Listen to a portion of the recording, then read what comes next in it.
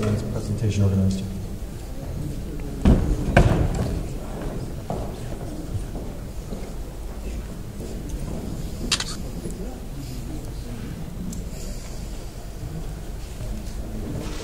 I was going to do a little gimmick, hold the paper and read. My name is Anshul Kapoor, and I'm here to talk about... well, first of all, I want to thank Councillors Ainsley, Moser, and Crawford to making sure that this is not considered a downtown issue. This is a city issue. This is an issue that will impact the city for generations to come. 30, 50, 100 years down the line. When we speak about infrastructure, when we speak about $150 million being put together for whatever Jeff Wilson spoke about, they are not taking into consideration what happens 30 years down the line. What happens 50 years down the line? Jobs and economic development. Thank you, Troy. Please troll on Twitter. But we'll continue if we go on. So key things that I wanted to focus on was who's NoJetsTO? We were a small organization. We were, not anymore. What's the current situation? Why are we talking about this? Why Porter's jet plan are not modest? Why NoJetsTO doesn't talk in marketing spin? How Porter and TPA want your tax dollars. They should pay taxes. Everyone should. How your waterfront revitalization will be impacted. There's other concerns and some parting thoughts. But before we begin, I hope this loads, but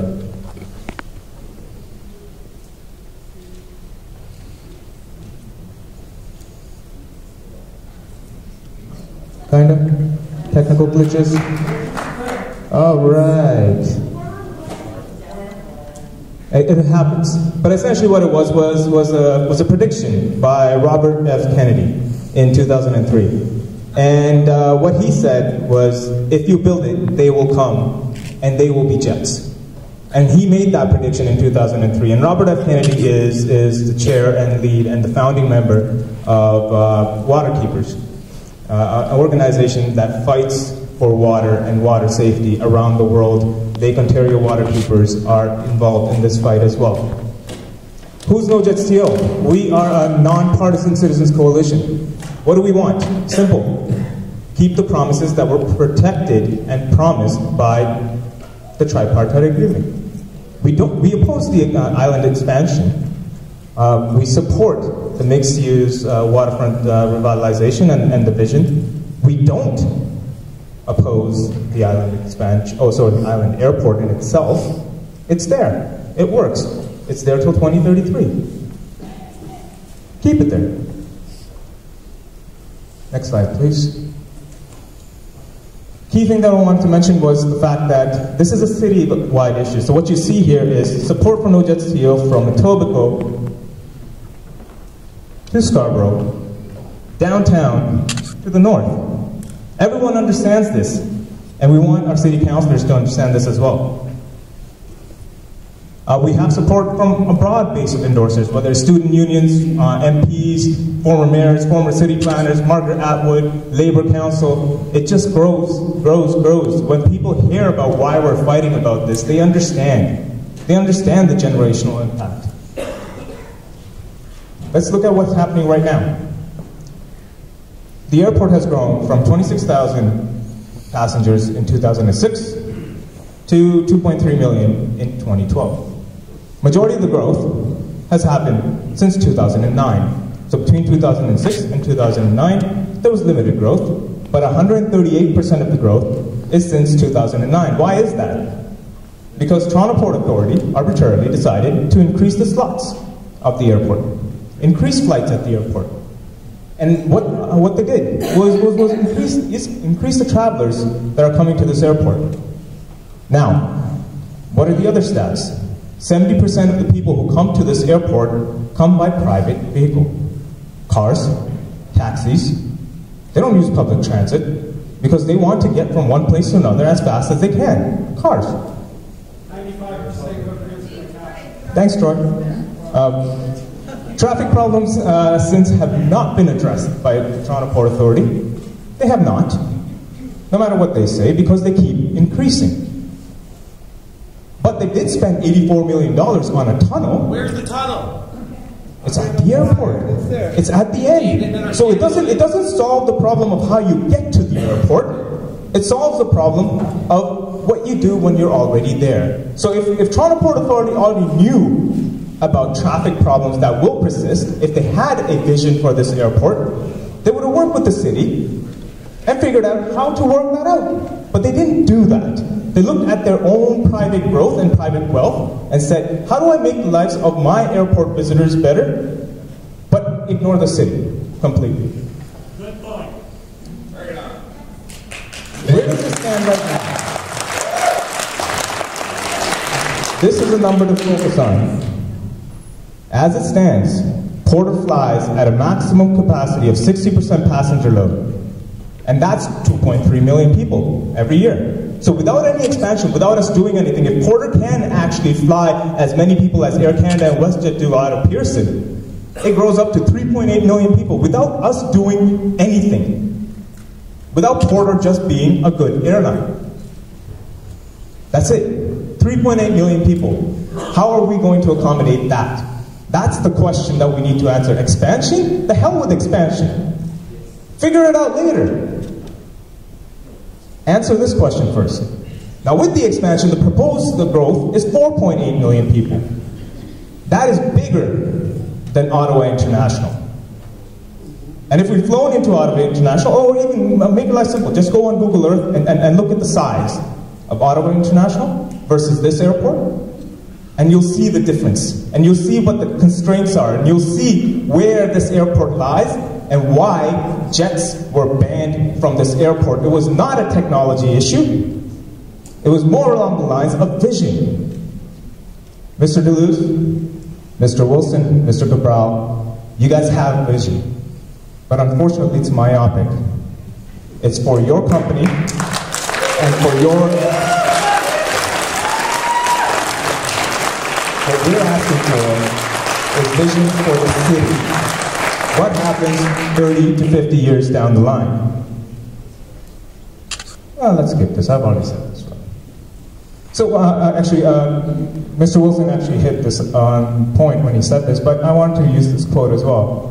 Waterfront Toronto has raised concerns about this expansion, and their quote is great. At what point does the island airport stop being an airport in a thriving, revitalized waterfront and become an airport overwhelming the waterfront? At what point? What is it? Was it 1 million? Was it 1.5 million?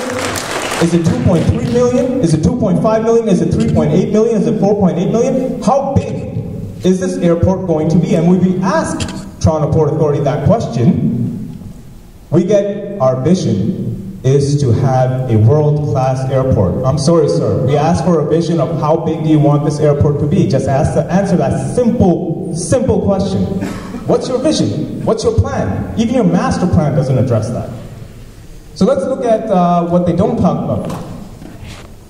It's the fact that we hear marketing spins such as modest runway extensions.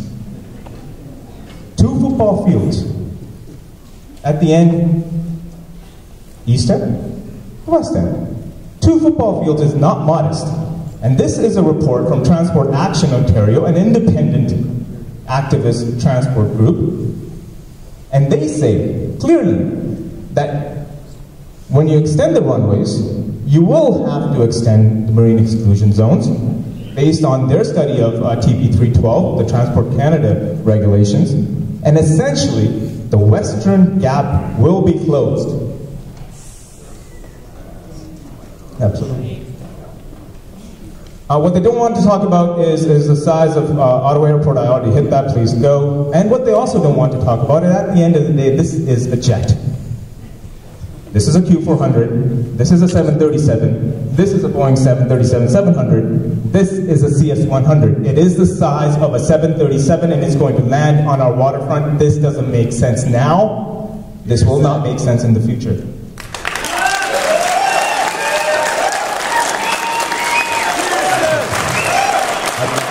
been asked to go.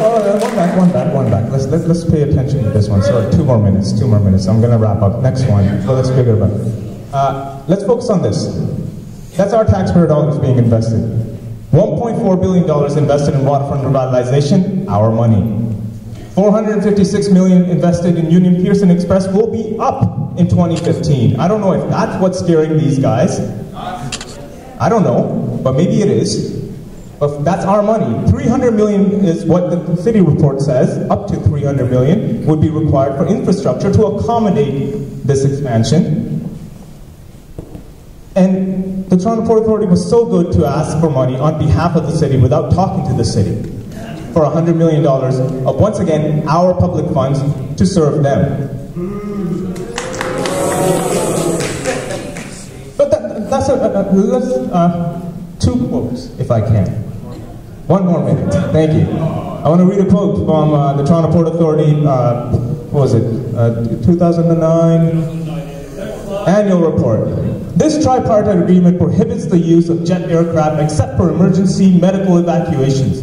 The TPA has no intention of seeking amendments to the tripartite agreement to allow commercial jet aircraft to use the BBTCA, as we believe they are incompatible with the densely populated, mixed-use community surrounded by recreational and cultural amenities. That has not changed.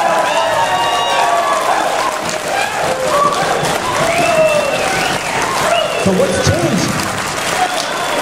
Next slide, please. Mr. Duluth said that the risk Porter faces from bird strikes is reduced by the type of aircraft it flies. We're using turboprops, he said. They handle bird strikes better than jets. What's changed? I've been asked to cut it out, so I'm sorry, but I'm going to end it. But thank you very much for having us here, and thank you for giving us a voice.